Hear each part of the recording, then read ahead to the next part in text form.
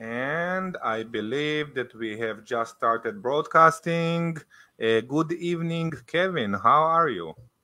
Good evening. Thank you for having me. You're welcome. Thank you for cleaning your schedule and for being with us here.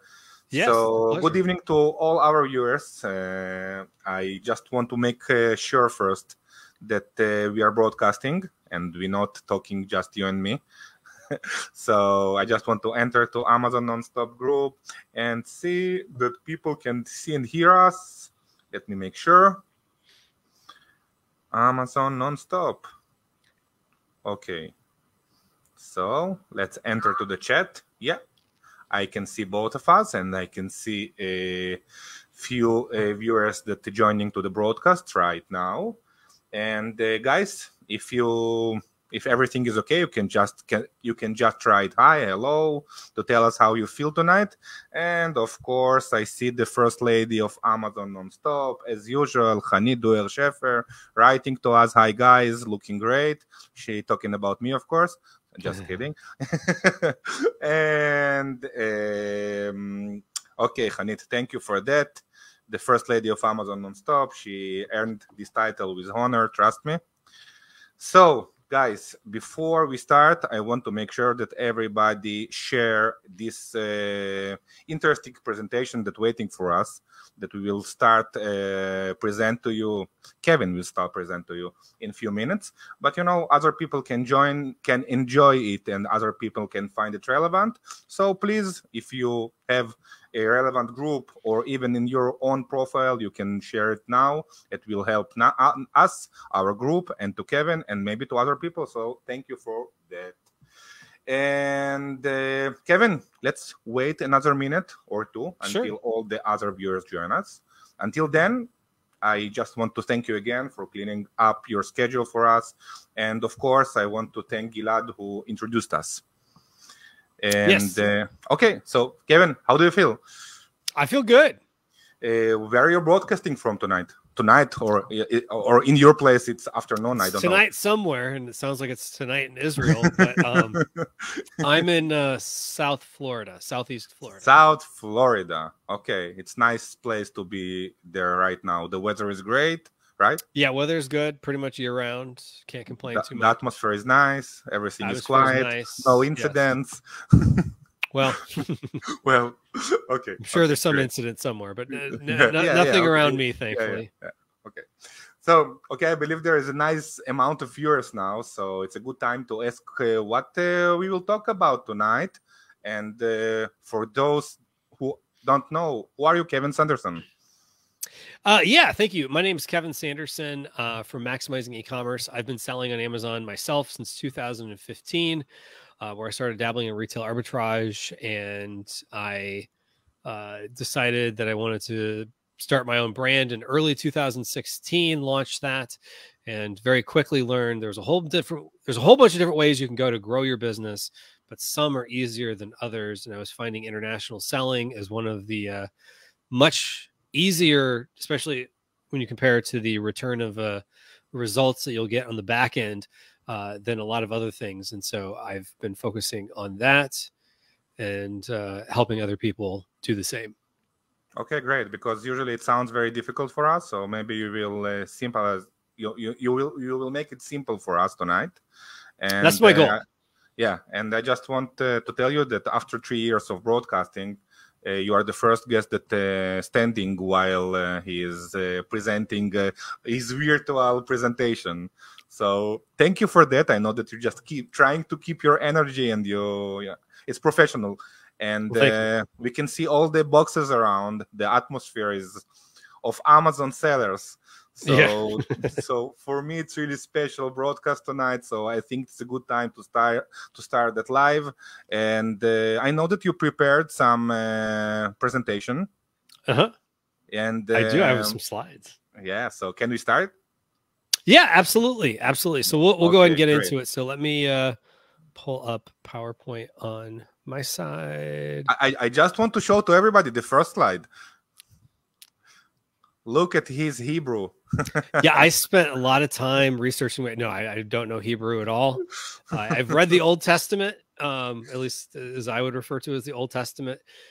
which was originally written in Hebrew, but that's about as far as it goes. And that's your Hebrew is better than mine English. So well, gotcha. And I have to say, in all truthfulness, I just borrowed that graphic from the Facebook group. So that you just borrow it. You're going to return it after. I will. So when I'm done, don't forget it. Instead of copy and paste it, I'll cut and paste it. I'll cut it back. So yes. Okay. So right. Let's start, of course. And I just want to make our group remember that, as usual, you can ask questions. You can just ask something that will be just ask a relevant question, and I will forward the questions to Kevin. And sure. Kevin, we're ready to start. Let's go. It's going to be interesting broadcast. Yes. Again, thank you for having me. And again, I don't speak Hebrew. Although what's interesting is I grew up in Texas, which is, the middle of southern U.S. Yeah. And one of my buddies from like third grade on, he now works for the U.S. State Department. He had worked in Israel twice for a long time. In fact, he even married an Israeli woman. Oh no. And they've got a couple of kids now and everything. And funny, they just moved to Fort Lauderdale about a year ago, which is about an hour south of where I live. So my friend from childhood who married someone from Israel, lived in Israel for a long time, now lives like an hour away from me. So just a random side note. Okay. So I don't think he speaks much Hebrew himself, but yeah. All right, so just to get into this here, let's talk a little bit about what we're going to be talking about and what you're going to learn. So what I'm going to talk about here is why global selling could be for you if you're selling on Amazon currently, how to get started selling internationally. We'll go over a simple 3-phase process to do that if this sounds of interest to you. And just because I want to also be as upfront that it's not going to be all roses and rainbows and sunshine. There will be some pitfalls to avoid, and we'll help you navigate through that. So as we talked about before, my name is Kevin Sanderson from Maximizing Ecommerce. I also help people expand into international marketplaces. That is my family. That's a somewhat dated picture. I need to probably replace it, but I just really like that picture. It's a beautiful one. Well, thank you. It's a very nice picture. Definitely the other 3 people in the picture helped to make it a very beautiful picture. My son, the little one there, is now about the daughter's size, and she's almost the size of her mom. So they've been growing like weeds lately. So and you're still the same size. Yes, thankfully I'm still not too much bigger than I was back then. Yes. All right. So who is Kevin? So as I mentioned before, I've been selling on Amazon since 2015, started my own brand back in early 2016. I went international in the fall of 2016, starting with Canada. And since then, it's become a consistent 6-figure revenue stream for me. International sales, that is, generally about 30 to 50% of my U.S. sales. Sometimes it just varies depending on the year, but it's been on the higher side of that the last couple of years.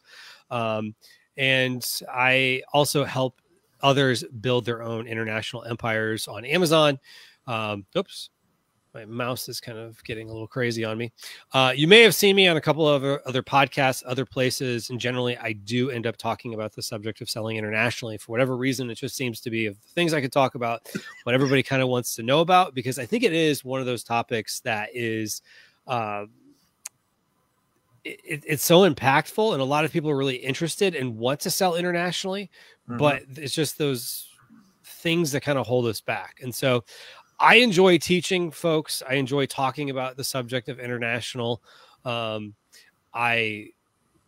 it's because my mom's a retired teacher. My sister's a principal at an elementary school. My dad had taught at a college at one point. So maybe it's just in my blood, this teaching it's in your DNA probably. Yeah, it's somewhere deep in the DNA. And my wife now is a teacher too. She teaches art to elementary school kids. So it's just maybe I'm kind of surrounded by the teaching. The question what your kid's going to be. Right, maybe a teacher one day. Yes. Yes, they're definitely set up for that. Now, one time when I was speaking a couple months back, I was given about 25 minutes to talk on this topic, which is generally on the lower side of time that I get. And the person that it was kind of like back to back speakers. Oops, bumped my microphone there. And the person in front of me, or the person before me, I should say, went over on time, and the meeting planner came to me and said, "Hey, can you cut your presentation short?" I'm like, it's already kind of short itself. So it's kind of browsing through it. And someone came up to me afterwards and was like, "Hey, that's a really good session you gave, but you made it sound almost too easy." So my promise to you is to share with you not just the good, but also the bad and the ugly. So and then also feel free, Gal, to jump in and let me know if you have any questions along the way as well, just to make sure we got everything clarified for folks. So let's start off with the beginning. So why even sell internationally? So one topic that I've talked about is this concept of, if you cast a wider net, you catch more fish. Because what it comes down to is, in business, you want to access more potential customers. And so international selling on Amazon, you've already kind of figured out how Amazon works. So you can just take that net, widen it, so you can find fish in other places that you wouldn't have otherwise. And another way to look at this that I've kind of thought about fairly recently, I was on a family trip, and we were in the Blue Ridge Mountains of Georgia. This was just this past holiday season. And we'll call this the waterfall principle. So that's a picture of, we're walking over this walking bridge. And what you can't see in that picture is, if you go up the stream, there was a waterfall that was about 150 feet high. Now, what you can't see in that picture is that there's actually not just one, but two waterfalls. So that second waterfall there, I thought was actually a really good analogy for Amazon international sales. The bulk of your sales would still come from the US. But when you think about it, by having two waterfalls, there's more water going down that stream, or in other words, you would have more cash flow going to your business. And so as time goes on, more water is flowing through that stream, and you can have more cash flowing through your stream by having international sales. So let's take a look at a couple of results from my own business.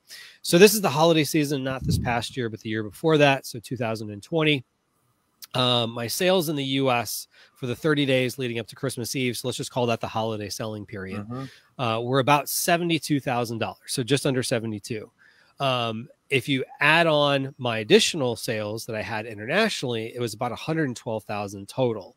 And so that represented a 56% bump on top of my US sales that I would not have gotten if I didn't take the products that I was already selling and offering them for sale in other marketplaces. Now, again, I was going to tell you the good, the bad, and the ugly. And, you know, a lot of times people say like, oh, it's just growth all the time. Well, 2021, let's be honest, was a challenging year for a variety of reasons. And, you know, as I'm sure we all know, there's a lot of inventory restrictions, and, you know, the inventory restrictions hit in pretty much every country, not just the US. But the good news was, towards the end of the year, Amazon started to open up, you know, a lot of that FBA capacity, you know, and that was also in, you know, international markets as well. But that did affect a lot of my inventory planning. So I ran out of stock in a lot of places, didn't get stock there in time in some cases. So it did have an effect on my sales. So my sales in Amazon in the US this past holiday season, so same 30-day time period leading up to Christmas Eve, were about 78,000 in the US. So a little bit up above where they were the year before. However, my international sales were a little down year over year. So my total sales were about 105,000. So not quite as big of a bump on top of my US sales, but that was still a 34% bump on top of my US sales. And that's when things weren't going particularly well for a variety of purposes when it came to inventory management. And we all know inventory management can be a headache, but if you think about it, 34%, that's not chump change, you know, especially when, you know, we're talking about the busiest time of the year. So let's talk a little bit about, you know, but what about the costs when selling internationally? Well, I think one of the costs we can all think about that is kind of apples to apples across the board on Amazon would be PPC costs. So if we're looking at my PPC costs on Amazon, my costs for paid advertising sales in Amazon in the US for that 30-day time period leading up to Christmas Eve was 35%. So 35% ACOS. Now, if I look up north in Canada, it was a 29% ACOS.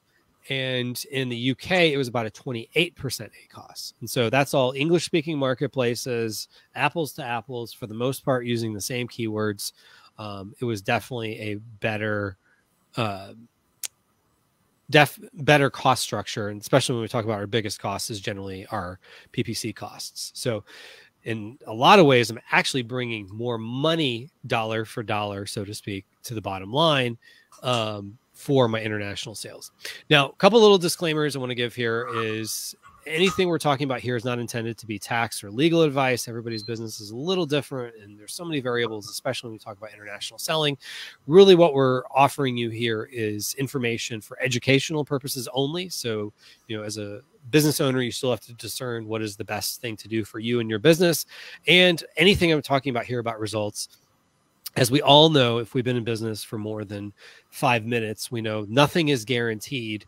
And really what it comes down to is there's only one guarantee in business, and that is if you don't take an action, you won't get the results. But if you do take the action, you are setting yourself up to potentially get the results. So a couple things to think about here. I've grown my own international selling empire, and I've helped other people do it in their own businesses. And so I want to be upfront that it hasn't always been this way. So I started off back in 2015 taking a season's worth of earnings as a high school football official. So you're probably familiar with football, like Tom Brady and Emmitt Smith. I'm dating myself by mentioning that name from the dynasty days of the Dallas Cowboys, but like Dallas Cowboys and, you know, Alabama football and stuff like that. Well, I wasn't doing NFL in college. I was doing high school, but that is me in those two pictures there in the black and white stripes. And I took the money I earned and put that towards my own brand. And that's how I got started in this business. And very quickly, I learned that there's really two major variables when it comes to an e-commerce business, and that you have to have products to sell and people to sell them to. And with that, outside of cash, which is an extremely important thing, our most valuable resource that we cannot renew, and that is time. Time always moves forward. We can figure out ways to get more money, but we can never get more time. We can buy other people's time, but as time marches on, you know, once it's a year from now, it's a year from now. We can't go back in time. So as I was trying to figure out, like at the time, I still had a full-time job and want to figure out like, okay, what are the different ways that I could grow my business? And so I started thinking about like, okay, I want to go into some of the marketplaces off Amazon. And so some of them I worked really hard to do. They're not even around, like jet.com. When I got into this business, people were actually talking about Sears.com like it was a viable, like almost in the way that people talk about Walmart today, which we'll talk a little bit about Walmart here in just a second. Some of these I couldn't even get approved for because maybe my products didn't necessarily fit their marketplace. I don't even know, is Newegg even still around anymore? So just, it wasn't as easy as I thought it was going to be to break out of Amazon and learn these new marketplaces. And so my dream with Walmart, and we'll bring it into more recentness, was that, you know, you just turn it on and just like Amazon, you got sales coming in. And there's been lots and lots of talk about Walmart lately. When I was at Prosper, there was an international selling, what's the word I'm looking for? A track. So if you were at Prosper Show, you probably know they had different tracks of, you know, topics that you could go back to back, you know, all day long in one particular room and, you know, hear a bunch of different people talk about particular subjects. So international selling had a track. I think influencer marketing had a track. There was a track for Walmart, and the Walmart one was actually really something that people were excited about. And I think it's because there's a lot of buzz around it, but let's talk about the reality of Walmart. And so with Walmart, the algorithm is completely different. So the algorithm, as much as Amazon sometimes gets hammered for favoring their own brands, the algorithm at Walmart seems to be even more favorable to that. And when Walmart is in the buy box, or is selling the product. I guess they don't use the term buy box like Amazon does. Mm-hmm. And then another thing with Walmart is you got to completely rewrite your listings. And pretty much anyone who's a Walmart guru or someone who, you know, understands Walmart well, will tell you got to completely rewrite your listings. It's almost like the algorithm for Walmart was written to dissuade kind of the style of listings on Amazon. So they want it to be written very differently.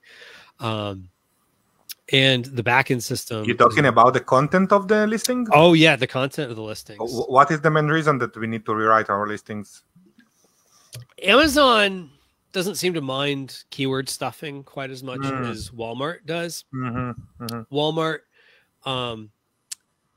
Yeah. I actually personally had that experience with Walmart. I have a Walmart account, and they suspended my listings, but Amazon did it as well. So gotcha. Yeah. Excuse me, but yeah, it's a completely different algorithm that's looking for different things. Amazon doesn't give you the same scoring system. So one of the things I think that Walmart at least does well is they give you this kind of automated scoring system of your does anyone listings know what is the scoring system of Walmart? Like, I feel that we don't have enough information yet. No, and there's not great information out there on a lot of it. It's like Helium. They did a lot of buzz about that they will support Walmart since now, but I didn't find any useful information there. Nothing. Yeah, I think there's more hype around Walmart because I think long term it will be a good marketplace to go to. Like, I'm not disparaging Walmart. I'm not saying don't go there.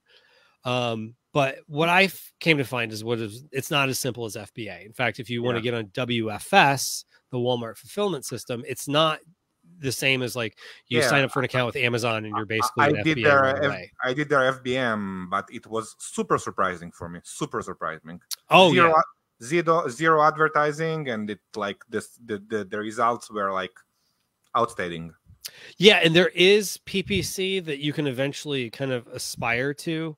And what I'm saying I didn't understand yet how to use it. Like, can you believe me? I have a Walmart account for 6 months, but I'm still trying to figure out what's going on there.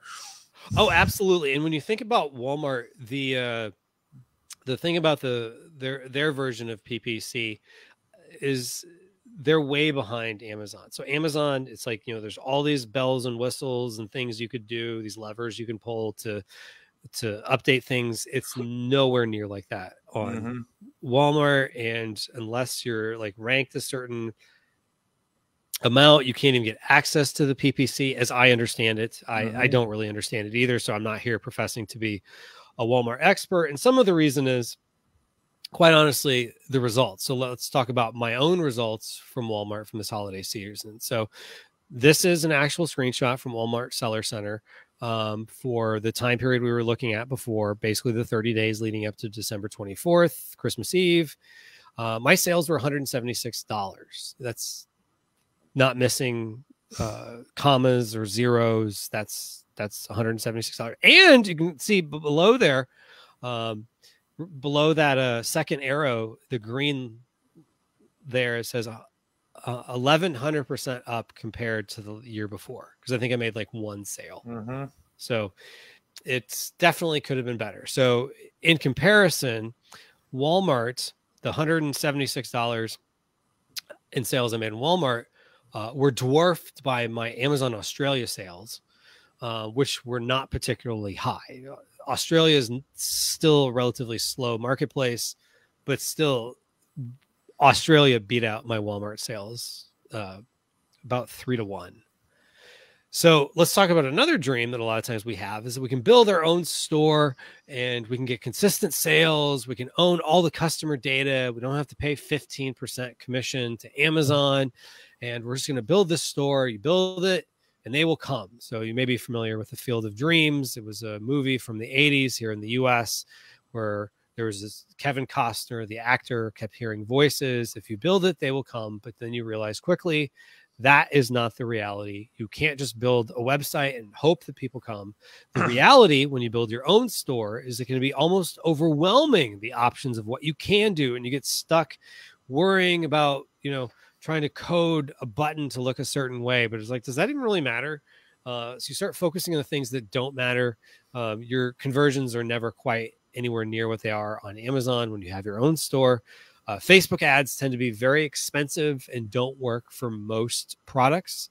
If you have a recurring product, then maybe it could work for you, but it can be very expensive selling with Facebook ads. And you can also do SEO for free, search engine optimization, but it takes a lot of time for Google to recognize your products and start giving you consistent sales. So during the holiday selling period, my sales in my Shopify store were about $216, which was better than Walmart.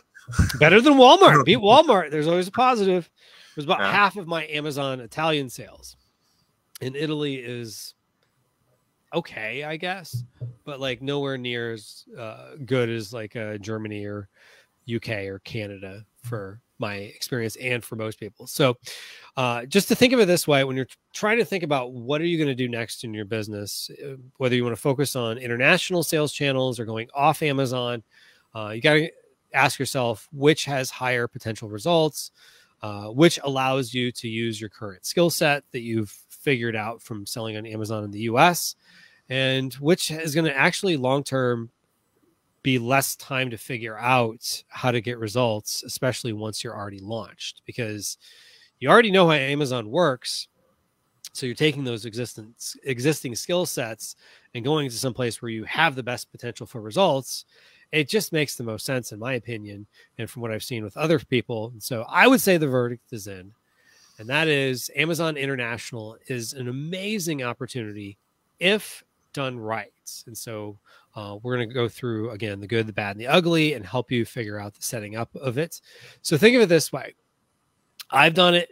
Others have done it. So maybe you're watching this and you have done it, but maybe you've not. So if not you, why not? And so let's help you put the pieces of the puzzle together so that you can create your own international selling empire. So if you're thinking about your own path to global domination, I think there's a good way to go about it. So if you understand the US, and I know a lot of people watching this are in Israel, but you still understand how customers buy things in the US, Canada is going to be your closest comparison. And so the results tend to be pretty good in Canada. The words people use to describe things tend to be very similar to the words people use in the US. So, you know, think about like keywords and things of that nature. So you can do well in Canada. And then I would take your skill set from expanding into Canada, which is going to be a little different than the US, but not too terribly different. And the government is super nice, actually, if you have to work with them on stuff. Then if you go to the UK, things start getting a lot more complicated. Now you got value-added tax, although you do have a tax, sales tax in Canada called GST, but we'll get to that in a moment. But you have to now start factoring in the value-added taxes included in the selling price. I'm not sure how are taxes. Is there a sales tax or a value-added tax in Israel? Sorry? Is there a value-added tax in Israel? Yeah. Oh, okay, so you're probably familiar. So I don't know how it operates, but maybe you are more comfortable than a lot of Americans selling into Europe, because if you're already familiar with how value-added tax works, just understand there's always going to be nuances, because even within Europe, there's nuances. So I would say Germany would be a good next place, and potentially selling into the rest of Europe, into the European Union nation countries, especially the established ones like France, Italy, and Spain. And then from there, maybe start looking into Australia, maybe Japan. Japan, I basically started there and sold out of what I was selling about 2.5 years later. Just didn't quite get the results I was hoping for. And maybe start going into Mexico. Mexico's a lot more challenging to figure out. And in comparing notes with a lot of people, the sales, if you look at like, pick your favorite software tool, I won't say names, that you use to figure out demand on Amazon. It works.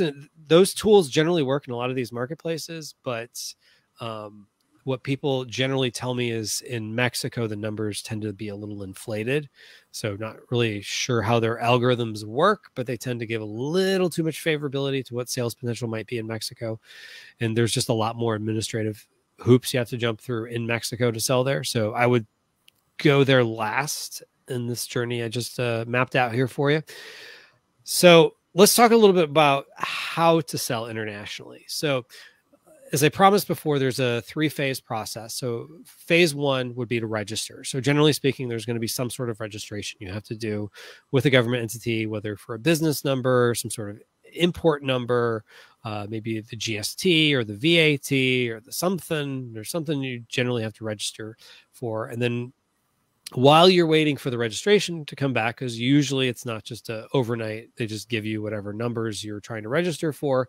There is some stuff you can do to get set up, adding listings, converting them into whatever currency, also making sure that your listings are localized. You wouldn't want to sell English listings in Germany, for example. And then once you're up and running, and you've got a plan for sending in inventory, then now you've got something you have to manage in your business. And then from there, the bonus is that you want to rinse and repeat and just keep doing this in more marketplaces to keep bringing you more cash flow into your stream. So let's talk a little bit more about phase 1 registering. Excuse me. All right. So first thing you're going to do in Canada is fill out form RC1, as in Revenue Canada Form 1. You're going to fill it out for parts A, B, and F to get a business number, GST, HST number, as well as import, export. And so that's going to give you the numbers you need to be able to sell in Canada, to charge the sales tax and get it operates kind of like a value-added tax, and to get the credit for the what you pay at the border, as well as having the registration number to get your goods across the border. So then from there, you're going to, let's say you're going to register in Europe. Go ahead. Can I stop you for a second? Because please do. We have 2 really relevant questions about Go Canada. For it. And the first question of Gideon is for the Canada market. Are there a lot of benefits of shipping inventory to Amazon warehouse in Canada than using Amazon remote fulfillment? And if so, what are those benefits? And really close question of many, what about remote fulfillment in Canada and Mexico via Amazon United States? Will it be good start with that point of reference before doing the jump to moving inventory?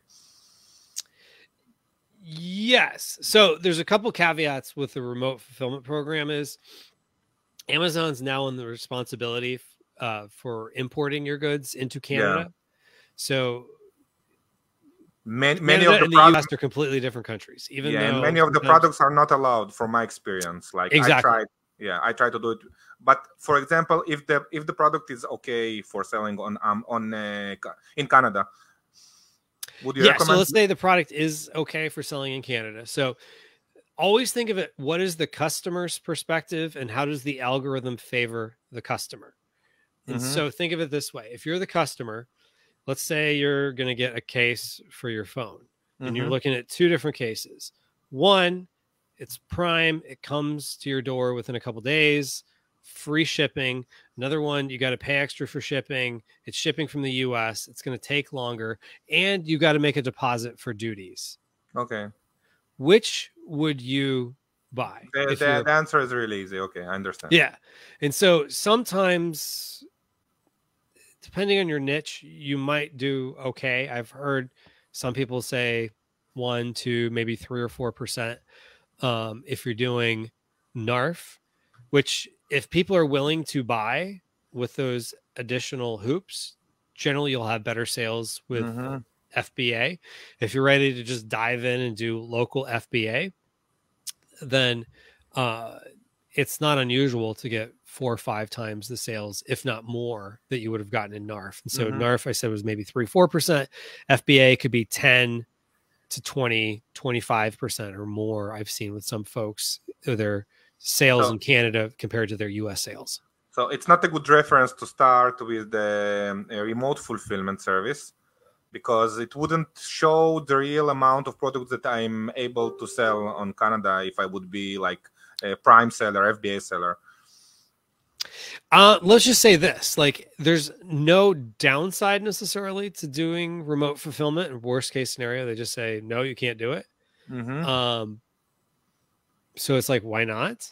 But just it wouldn't show the real potential of your correct. Product. Okay. Correct. So if you're like, oh, sales aren't that big in Canada. Well, here's the challenge. A lot of sellers just say, I'm just going to turn on remote fulfillment and not go through these hoops, which is why there generally is a lot less competition in Canada for local FBA inventory. And if you're the algorithm for ranking purposes, or if you're, sharing the buy box, wholesale, retail arbitrage, which do you think is going to get you the buy box?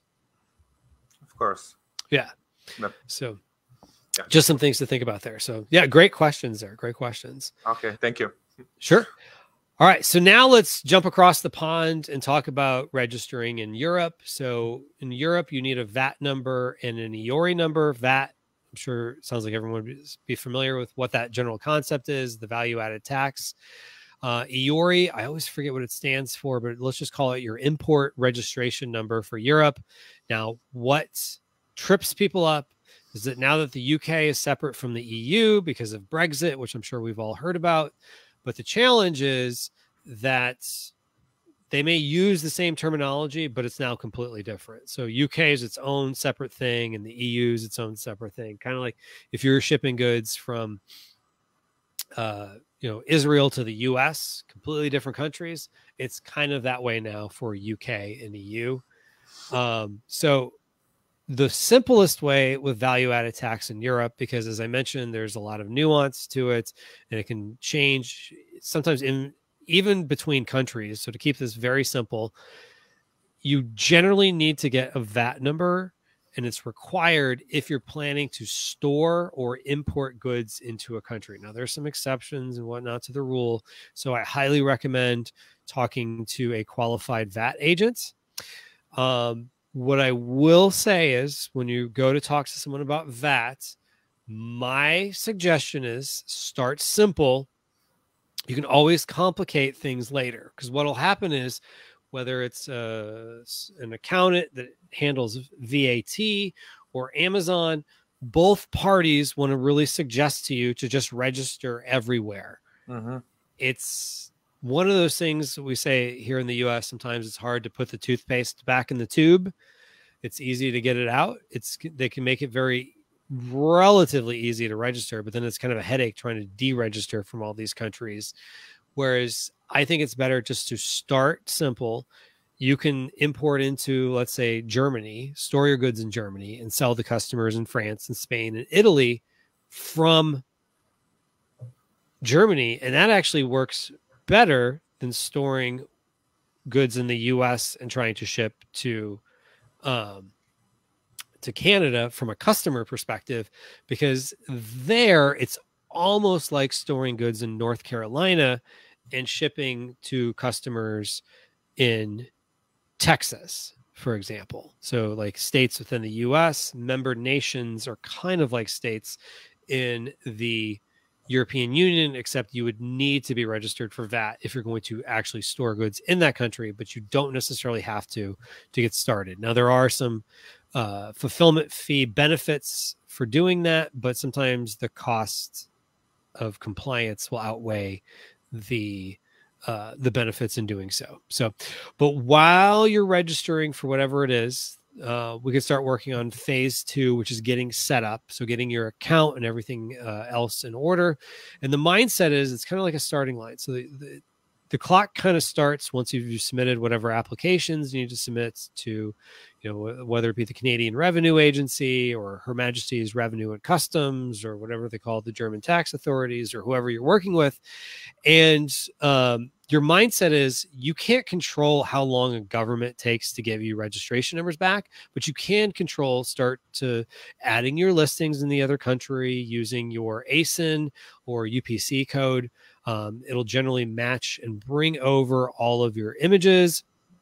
And oftentimes it'll also bring over your reviews, although I've seen exceptions to that for no explainable reason lately as to why sometimes it works and sometimes it doesn't. But if it does work, great. But you can also be focusing on making sure you got your ducks in a row with inventory, whether you, let's say, have some at a 3PL in California and you're just waiting to send that up to Canada as a test order, or you have some with a supplier in China or India and you're just like, please hold it until I'm ready to ship into Europe, or whatever the case is. So you've got all those things lined up. Maybe you got your listings translated, you figured out the profitability, and so you've got good pricing and not just, just figure out whatever the exchange rate is and multiply it times that. You've factored in things like value-added taxes included in the selling price in Europe where it wouldn't be in Canada or in the US. And so you're just factoring all those things that might affect your margins so that once you get the numbers, you're ready to go. So as I mentioned, you want to make sure you have a plan for inventory. So get that ready to go. You've got your pricing decided on. You've added your listings to the marketplaces. And then once you're off to the races and you've got product in these marketplaces, now you want to manage your ongoing sales. And so I don't know if this is an Israel thing, but it's definitely a thing in the US where everyone's the most worried about taxes. Generally speaking, and I'm assuming this would be the same way in Israel, sales tax would go to the local government where the sale is made. So, or whatever the jurisdiction is, I should say. So for Canada, it would go to the Canadian Revenue Agency. In Europe, it would generally go to wherever the goods were sold from. And then you've got income tax, which for me, I send to the IRS. And so I just report as part of my sales and my cost structure. And the nice thing is things like QuickBooks and Xero or whatever you use for bookkeeping generally has a version that can do multi-currency. Okay. Kevin, can I go back and ask you a question about the VAT? Gideon asked again, what is the normal average time to get a VAT number? I applied to the United Kingdom VAT 4 months ago and still haven't got it. Is it normal? That seems a little long to me. If you're doing this on your own, it can be harder because sometimes it's hard enough working with an accountant or somebody in an accounting office who's collecting paperwork. It can be hard enough sometimes understanding what they're even asking for. Just because even though it's in English, just the words used to describe certain things from a business compliance standpoint could be different. But it shouldn't take 4 months. I know they were behind for a while because of COVID. But I would definitely, if this person is working with a VAT agent, I would call them tomorrow. Most places close at 5 UK time, which is actually pretty close to Israel time relative to the US being a lot different. But I would call and just have somebody explain why is it taking so long? Because the UK government oftentimes comes back and forth with, we want this document. No, that's not the right document. We changed it last week. We need this thing. It's a very, there's a lot of bureaucratic red tape in Europe, and the UK is not immune to that. And so you could be stuck in, they want a different version of a screenshot because now all of a sudden they want okay, so the to look a little different or something. Little bit long. It's not really normal, and it's a good idea to check what's going on there. And another question of Sagi. Like what is better, to open your Europe account from your United States, from your North American, and then open, like, to enter to your North American account and then open your Europe account, or just open your European account from scratch? I would go through your. And some of this is probably because you used to not be able to do it this way. You had to create a European account and try to link them, and it was sometimes a little challenging. I would just go inventory, sell globally, which is probably what they're describing, and then go through it that way to start your European account.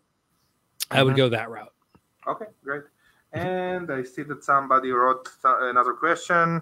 Again, Gonen, I have United States account. I registered for Amazon Europe, and once I completed it, the account was open for 10 minutes, and then Amazon disabled the European accounts, asking for more documents for verification. I'm using the same address what is already approved for my United States account. What do you recommend doing? Amazon sometimes will close accounts right away. Sometimes, for no reason. Well, and sometimes that's just the process. So it sounds scary, but it just means they need documents. So in Europe, there's a lot of KYC laws, know your customer laws, that have to do with financial. And so they can get hung up on a lot of different things. And so wait, I have a question. I don't know if he is a company or not, but are we able to open a European account for individuals? You should be able to. Just about everyone I've worked with has had a separate company, but I don't know of any reason why you wouldn't be able to, because you can register for a VAT number. Okay. As an individual, so I don't see any reason why Israeli individual without a company, I should be able to create a European account. I don't know any reason why you wouldn't be able to. But it doesn't matter, because he just wrote that he have United Kingdom based company. So I believe that the question is really general. It's maybe millions of reasons, and I'm not sure if we're able to provide some answers. Maybe. Yeah. The hard part is there can be a lack of transparency sometimes from the teams that handle these things, is what they come back for. And apparently some of the problem is they have like very little amount of space to communicate back with you the way that the system works. And so they might be checking a box because it's the closest thing to be able to describe what they need, but it makes no sense to the end user. So you might have to just keep asking questions, keep putting in support cases and trying to know why. But like anything with Amazon, sometimes you just got to use persistence to get through. Yeah. Okay, we can continue. Thank you. Sure. Yeah, definitely. So back to taxes. You get generally two buckets of taxes. Sales tax goes to the local government, and then you have income tax, which goes to your government. And then from there, you want to rinse and repeat. So then from the UK, you can go into Germany, Italy, France, Spain, Australia, Japan, et cetera, lots of different places you can go. Now, the thing of it is, as we all know, and I kind of described a little bit there are some hoops you have to jump through. But unlike the well-trained dolphin jumping through the hoops, sometimes for us, it can be more like feeling like you're jumping through a hoop of fire. And so just to show you some things you might encounter along the way, some might be catalog issues, especially in Europe. Excuse me. With these, they can be a little bit challenging, but like anything with Amazon, sometimes you just got to keep asking the question slightly differently, try different ways to get it in. But eventually you can get your listings added. It can be a little bit of a hassle sometimes on the front end.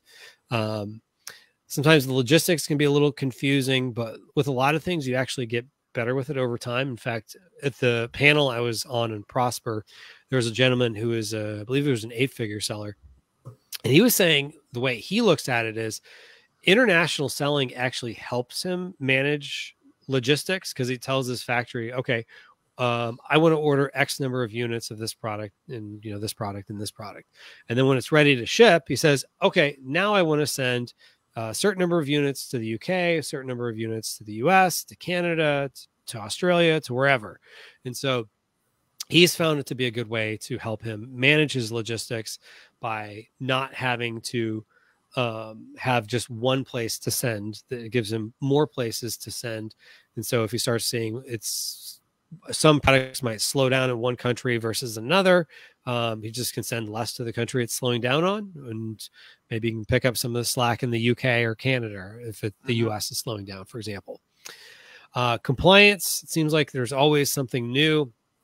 But the good news is, especially in Europe, there's a lot of stuff going on there with compliance. The good news is there's people that can help you with it. So make sure to at least understand the basics of what you need to be responsible for.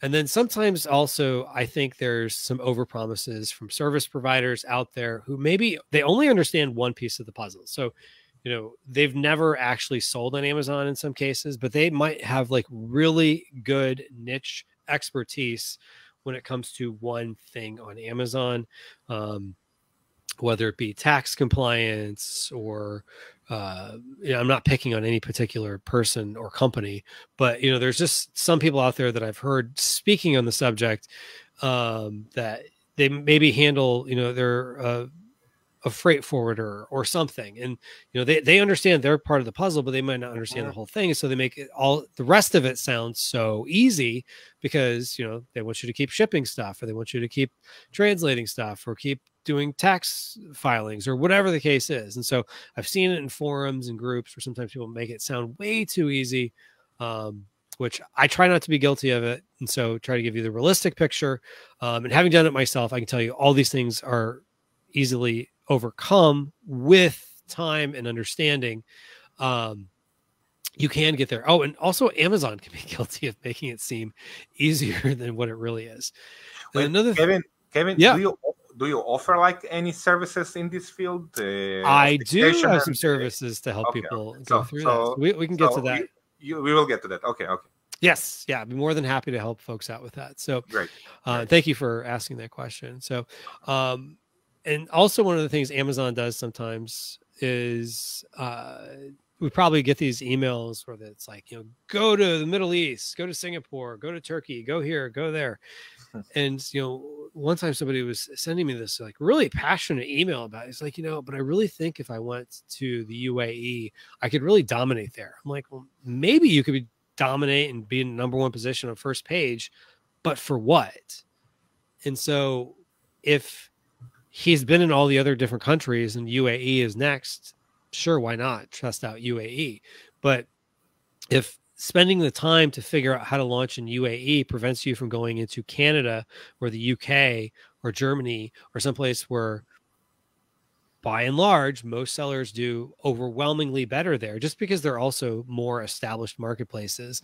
Whereas customers in a lot of these newer marketplaces are still trying to figure it out. And Amazon is trying to get more products in these marketplaces. So that's why they're courting sellers to go there. So could it be worth your time? Maybe, but only if it's not at the expense of going into the blue chip marketplaces like Canada and UK, where you're going to generally see a lot better sales.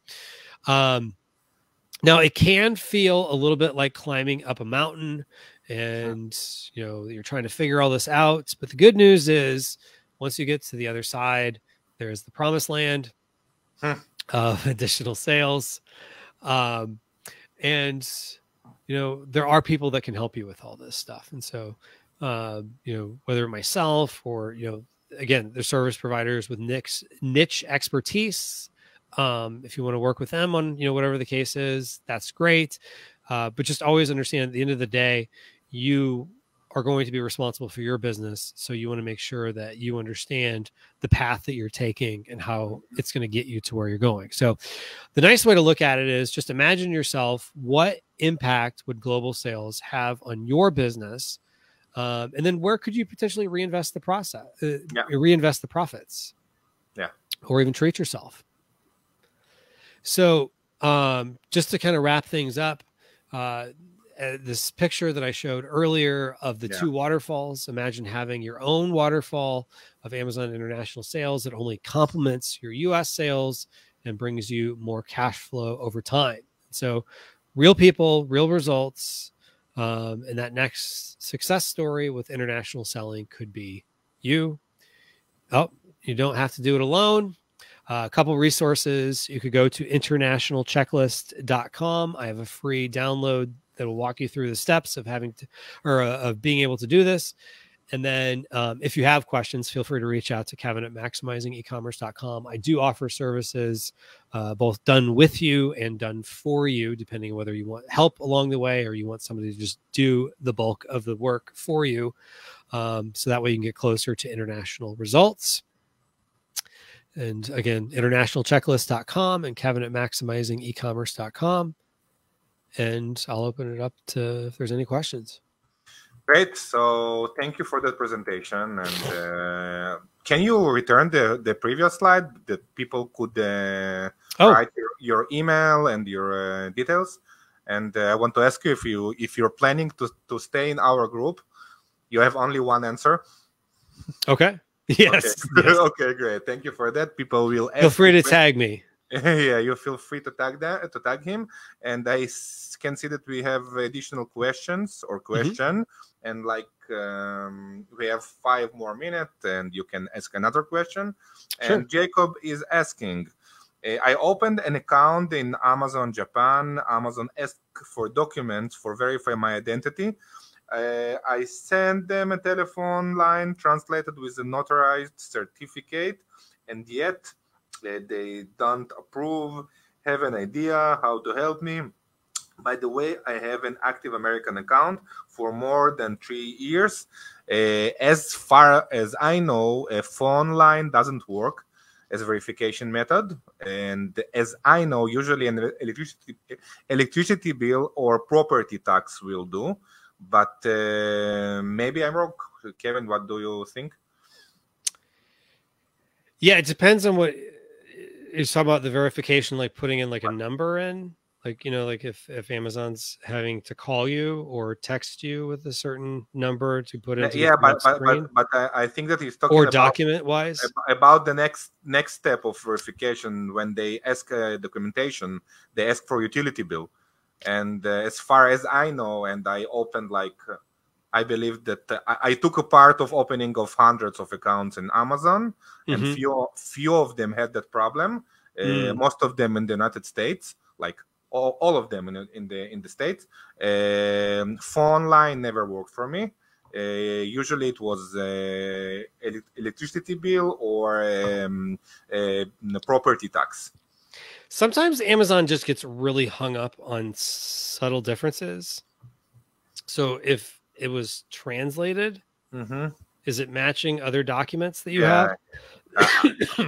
I know Jacob personally, so Jacob is professional. I believe that he knows that everything should match. Like we're talking about dots and about capitals and not and regular letters, everything. But yeah, I know that from my experience that sometimes you do everything correct and it still doesn't work. So yeah, and I think we've all had that problem with Amazon. You submit what they ask you to submit, and then you submit it again, and then you just get the right person.